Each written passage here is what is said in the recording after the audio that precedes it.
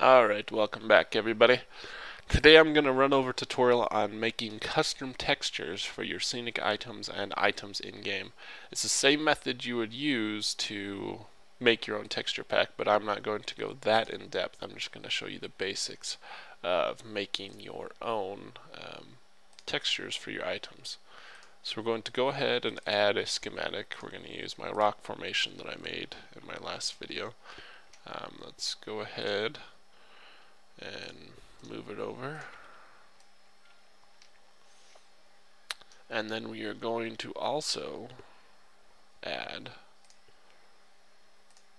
another object. We're going to add a diamond sword, and we're actually going to change the look of that diamond sword. So let's move it over. Position, jump the camera. Okay, so we've got those two items here. They're the default Minecraft textures, and I'll show you how to change those. Now you'll notice when you've got your object selected, this image pops up below. These are the default Minecraft images. This is the default palette of Minecraft. So to edit these textures and how they're going to appear, we actually have to edit this. And it's the same for your items. It's got its own little palette thing that we're going to edit. So to get this image, you're going to want to export. Find a place you want to save it. It's a PNG file. I've already exported it, but I will redo it. And the same for your items. We're going to export and save. Alright, now that we have those, let's minimize this. I'm actually going to be using paint.net. You can use any editing software you want. The only thing you're going to need that software to do that is a must is it has to have transparent background options. And what I mean by that, let me open this up. Let's open up the block one first.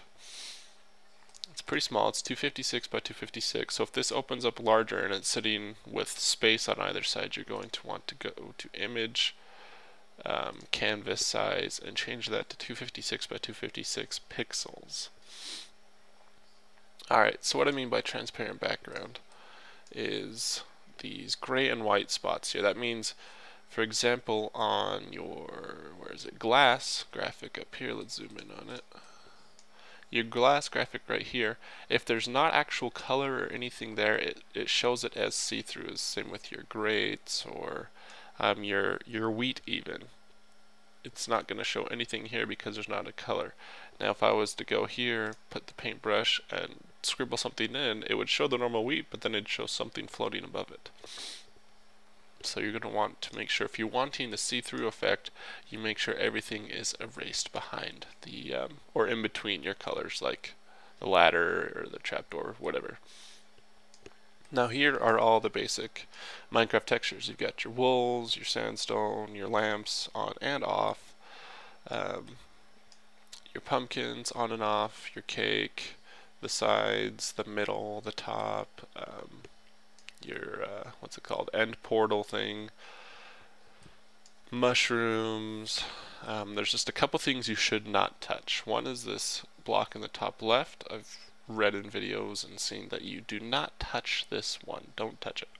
Don't touch this blue one. This is not the water. I'm not quite sure what this one is, but this blue one here and these two fire text things here do not touch. If you want to edit the water and the lava, those are down here. And as far as editing the way the fire looks, I do not know. You're gonna have to look at a more advanced video. Anyway, let's get to our animating or our coloring. So I'm actually going to edit the cobble right here.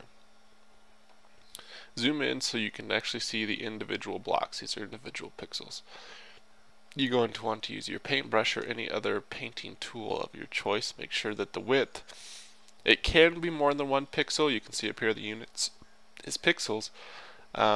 But I'm wanting to change individual little squares. Now if I went bigger, it would change a lot at once, which is maybe the desired effect you want, but that's not what I'm going for here. So let's actually change that to yellow.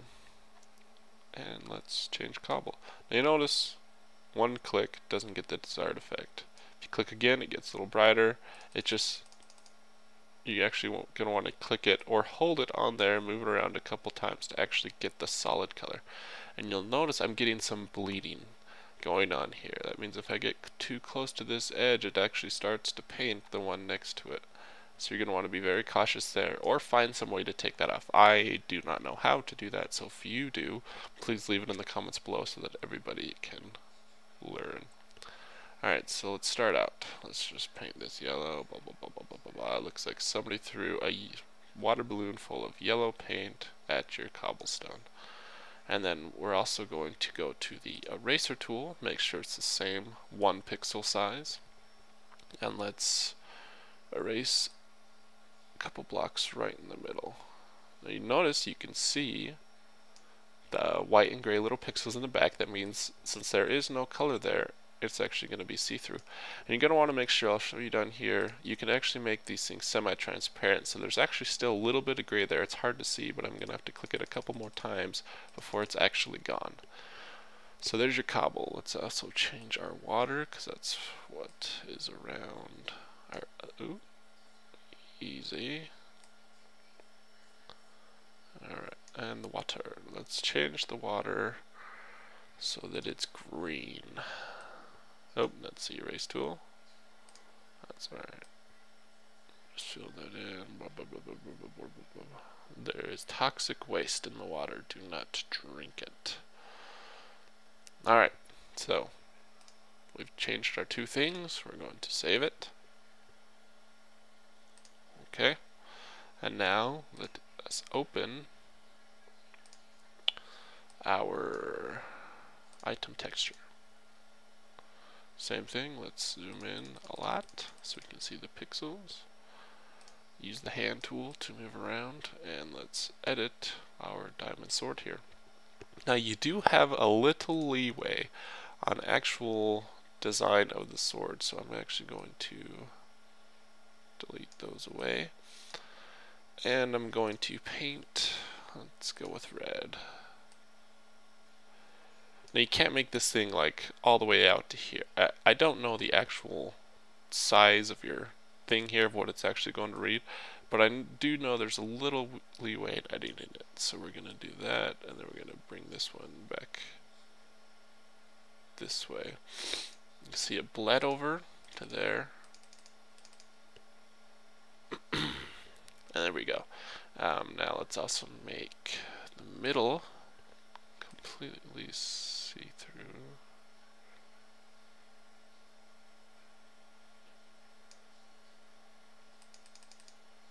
Same with the eraser tool. You've got to click it or hold it on the block multiple times to get it to erase all the way. Alright, so we've got one thing going here, one thing going up. Let's save this. And we're good to go. Close this. Let's open Mine-imator back up. Now you notice these didn't change, and that's because we have not updated the texture it's pulling from. If you just want to update it, when the object is already in play or created a new object, you click on this drop down box here under texture. You go into browse, find the one you just changed, and voila. There we go. Now you'll notice I didn't color it in all the way right here, so it's actually a little bit see-through.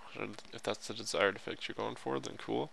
You can see the middle of the sword is in fact see-through, and we've got our things coming up and down. So that's, I don't know, I think that's a cool thing if you want to make like different colored swords or different side swords. I mean, you could make little daggers, you could add like a arm guard here, you know, whatever you want to do, you can do to your textures. And essentially this is how you make your custom texture packs. I could actually upload this texture thing I just changed into Minecraft, and this is how the things will look in Minecraft. And if anybody's interested in that, let me know and I'll make a video on that. And now let us update this. Same thing here. Drop down box, browse, find the one you edited, and there you go. We've got our toxic waste water, and we've got our cobblestone with somebody threw a dirty yellow paint balloon on it, and it's also got a hole in the middle.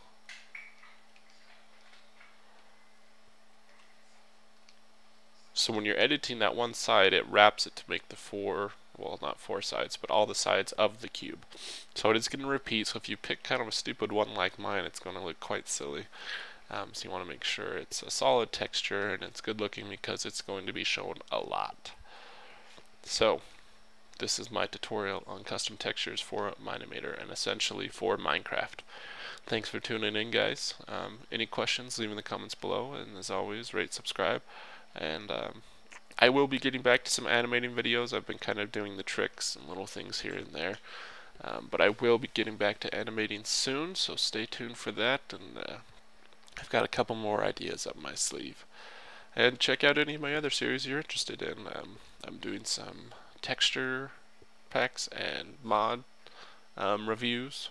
I'm also going to be coming out with some shorts, like the animations I've already done, and we'll see what's next on the agenda. Thanks for tuning in.